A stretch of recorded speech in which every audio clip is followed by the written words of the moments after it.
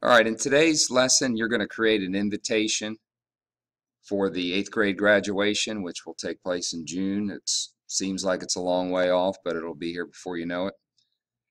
You're going to download this file to get you started, and it has 4 different panels on it, and then you fold it together to create the invitation. All right, the first thing you're going to do is you're going to just make sure you're clicked on panel number 1, and you're going to insert shapes, find rectangle, and you're just going to do one big rectangle right in the workspace area of the first panel. And we're going to go shape fill, choose yellow. We're going to go shape outline. Weight is how thick the outline border is, and we're going to go to 3. Okay, so that's how we're going to get started. All right, the next thing we're going to do is we're going to go to insert, and we're going to go to draw a text box.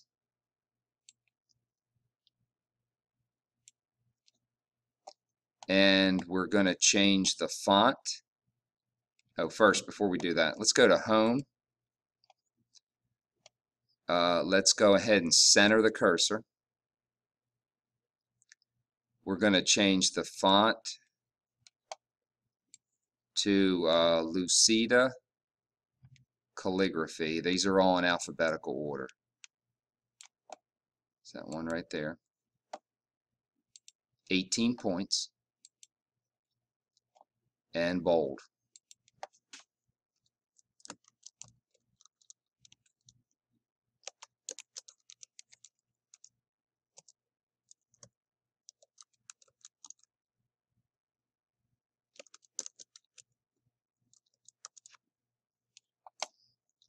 Okay, the next thing we're going to do is let's resize this text box. Not that much. Something like that, just so everything's still visible. Okay.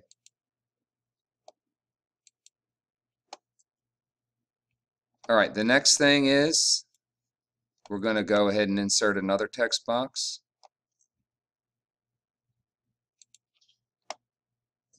We're going to put it at the bottom. And this time you're going to put the same font.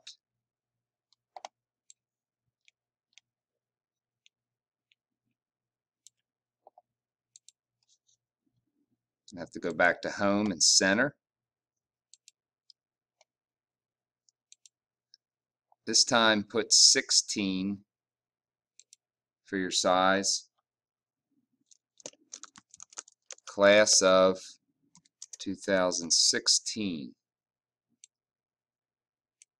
Make that bold also. Okay. All right. The next thing we're going to do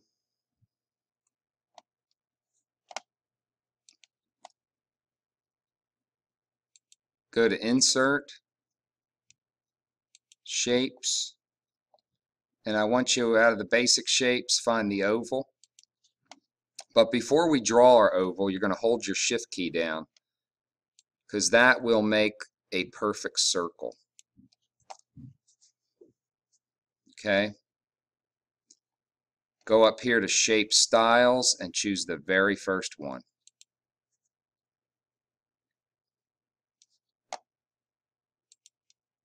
All right, so far so good, hopefully. All right, now we're going to use our old logo that we've been using. I will have this available for download again, but we're going to go to Insert, to Picture,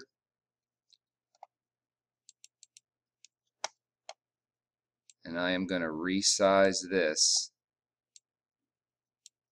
make it smaller so that it's going to fit right in that circle.